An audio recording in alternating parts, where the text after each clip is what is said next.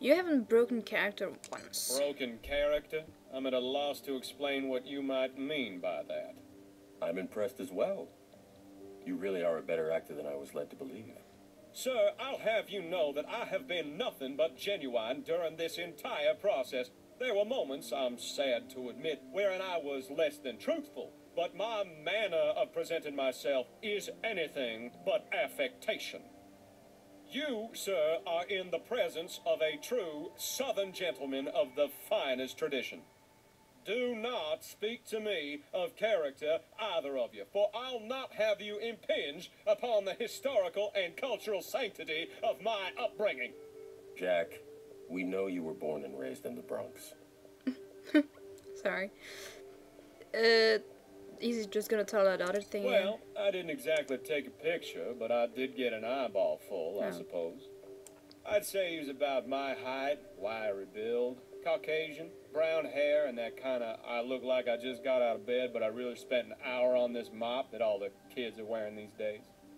And one more thing comes to mind, not exactly the sort of physical attribute you'd write in somebody's permanent record, but he had a cold. That ignoramus didn't even have the decency to cover his nose when he sneezed. Blew snot all over my lucky sweater without even an excuse me. Where did you say your lucky sweater was? It's in my dressing room. It would be my pleasure to go get it for you. I'm afraid that won't be possible. I didn't figure it would, but you never know unless you ask. Tell you what, it's hanging on the far left side of the rack if you'd prefer to retrieve it yourself. Okay. Let's go get it then.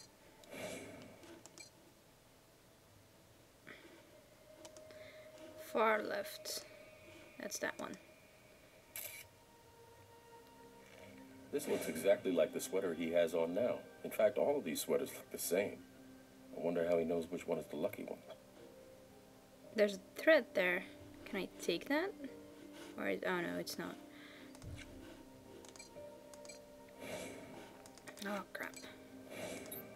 Ew, that's disgusting. Ew. Ew, ew, come on, let's get this over with. That's Don't disgusting. worry. A cold virus generally only lives for 5 or 6 hours on a contaminated surface. That said, it couldn't hurt to wash up and get a new set of gloves. Still disgusting. Okay. Ew. Oh crap. I didn't mean to do that.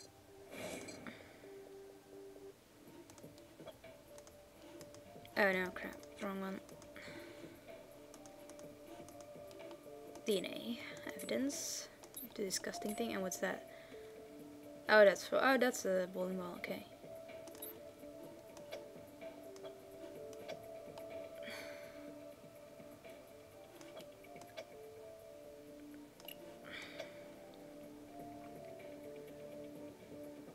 This match, does it?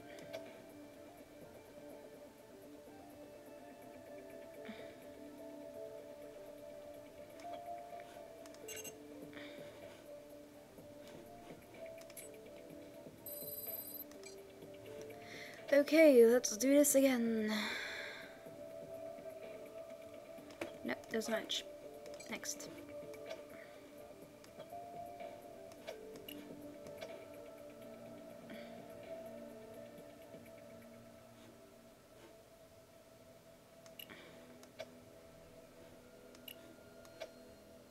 No.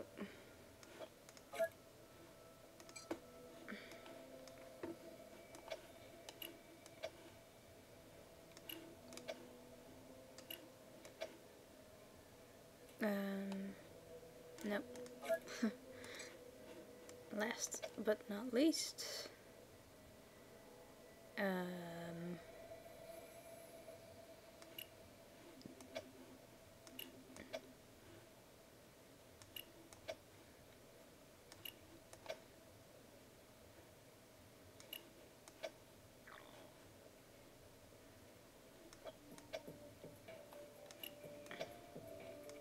Yeah, it's this one.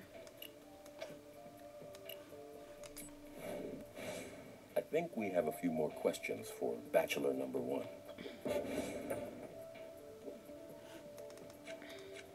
Okay, and now let's do that bowling ball, I guess. Evidence. Oh no, back. Search. Oh crap, this is a big one.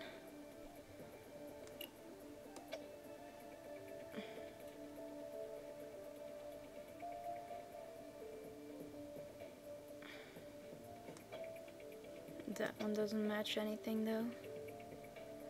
And that one doesn't either, so it's not first, second.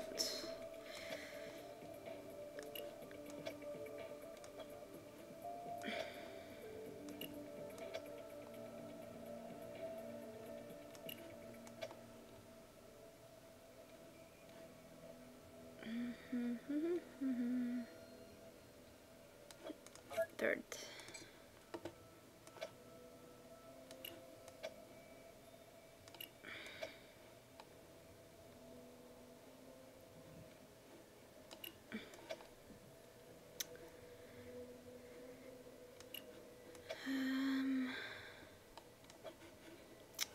There.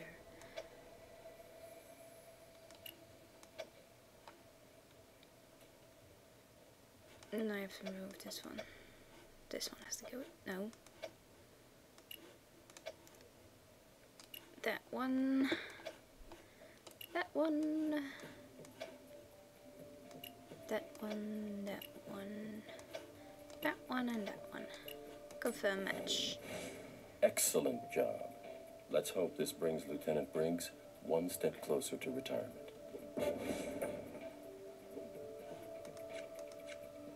Okay. Everything done? No. Shoot.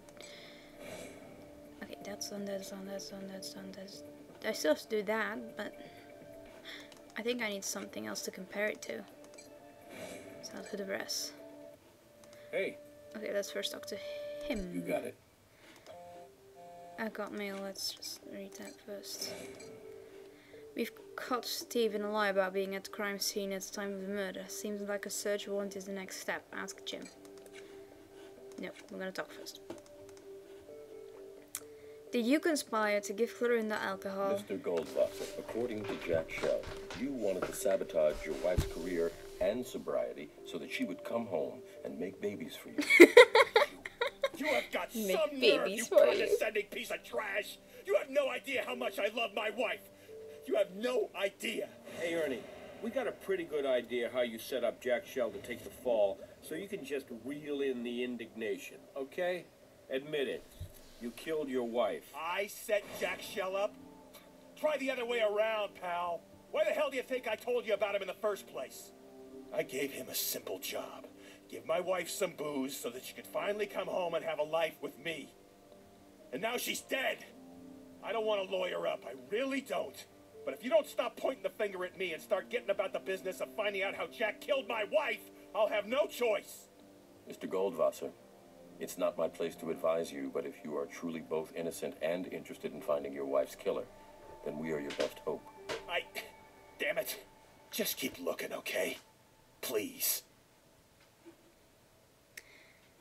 Okay. Then now we can go to Brad's and get the warrant for Yeah? the I'm gonna dude need to that see some sneezes evidence over before I go people. to a judge.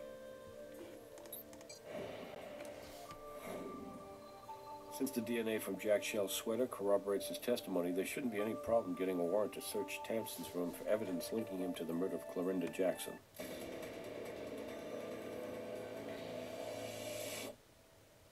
Is there a problem, officer? Mr. Tamson, this is a warrant to search your room and possessions. If you wouldn't mind stepping outside, please. Is If that I a didn't know better, I'd think this was just another ordinary hotel room. is that a filthy napkin? It is, isn't it? It's disgusting. Same color as the thread we found on the victim's phone. I Oh. agree. We'll want to take a closer look at that. Shut up. Photos. Ah, this is where the hotel room illusion ends. What? Why?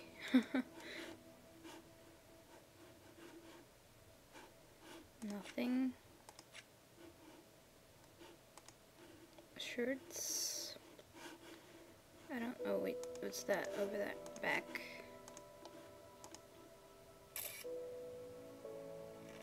These look like divorce papers from Ernest Goldwasser and Clorinda Jackson. The names are handwritten over what appears to be some sort of correctional fluid, and those dates are over 8 years ago.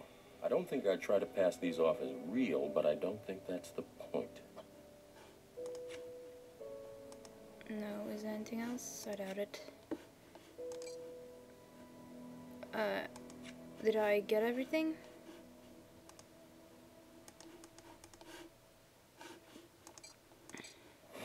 Yeah. The lab.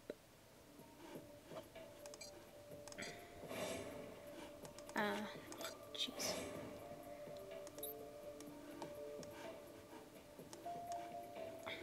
Can I get a... I probably have to compare that to...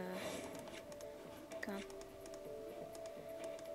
let's first document. The light can't get through the correctional fluid. We'll have to figure out some way to remove it. Wait, I have an idea. If we look at it from the back, we should be able to highlight the impressions the typewriter or pen made on the paper. What about I a hope printer? you can read backwards. I can, I As guess. you approach the correct frequency for Find myself had I, as you say, taken the time to wipe that bottle down. But the truth is, I didn't have the time. Right as I was about to leave Clorinda to her hot tub and the booze fest that I could only guess was about to ensue, some fool walked in on us. There was someone else there? Yes, a champion dullard casually strolled in only to sneeze all over my lucky sweater.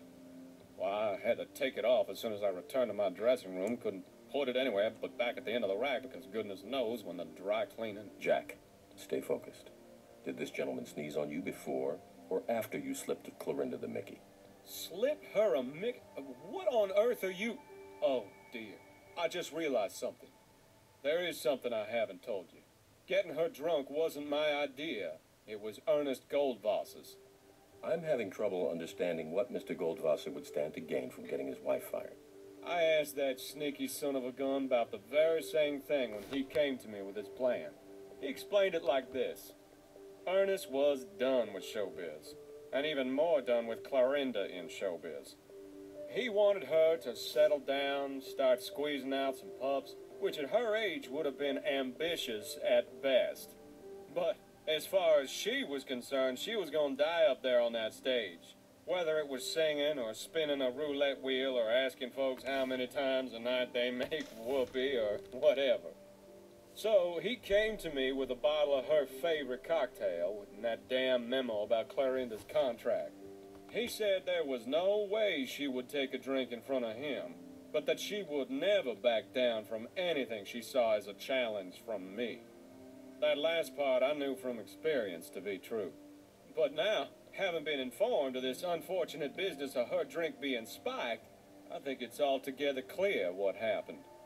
That no-good backstabber set me up. Okay.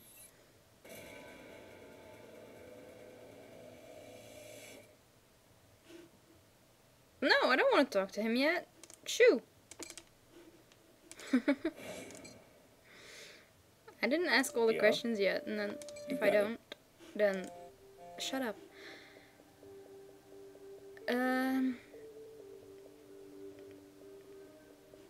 Is this your ring? Heavens, no. Would you mind trying it on? I don't care much about jewelry, but if it will aid in your investigation, I will acquiesce.